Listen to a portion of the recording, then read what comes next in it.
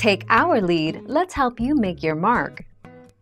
Our goal is your satisfaction. Let us show you the way. The IRS will start accepting federal income tax returns for the 2020 tax year on February 12th.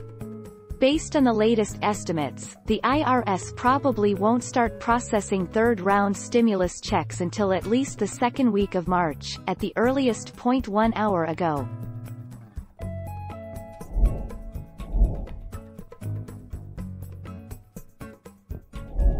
Let's help you make your mark.